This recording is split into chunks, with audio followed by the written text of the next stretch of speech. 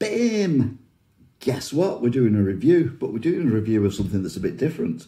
We are doing Heinz Smoky Baconaise sauce. Now, it seems to be the thing to make something, well, make a sauce of something and call it a naise.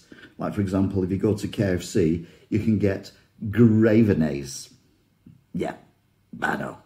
But anyway, this is smoky bacon sauce. Smoky bacon flavoured sauce. Ingredients: sunflower oil 50%, water, spirit vinegar, tomato puree, egg yolk, sugar, garlic, flavourings, modified starch, salt, mustards, spices, herb onion, tindernism, preservative potassium, something else, smoked flavourings, adafarind. What am I putting in my mouth here? It does say, I ended an argument, keep refrigerated after storage. A lot of people argue whether or not you should keep them refrigerated or not after storage. Anyway, it's a Baconaise, so I have put it on a burger. You see it there at the bottom. That's the Baconaise.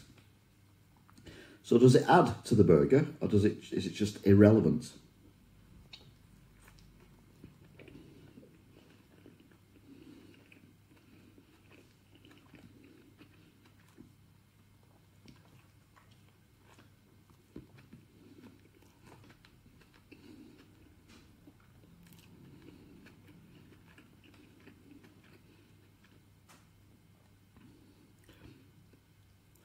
I think, to be fair, it does add.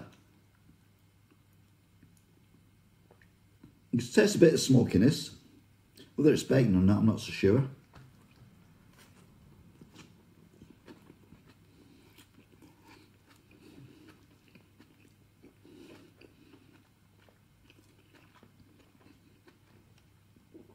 It's definitely different from a barbecue sauce.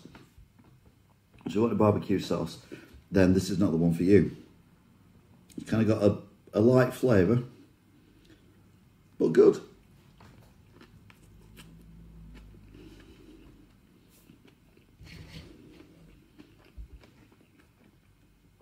And most importantly, there's no palm oil.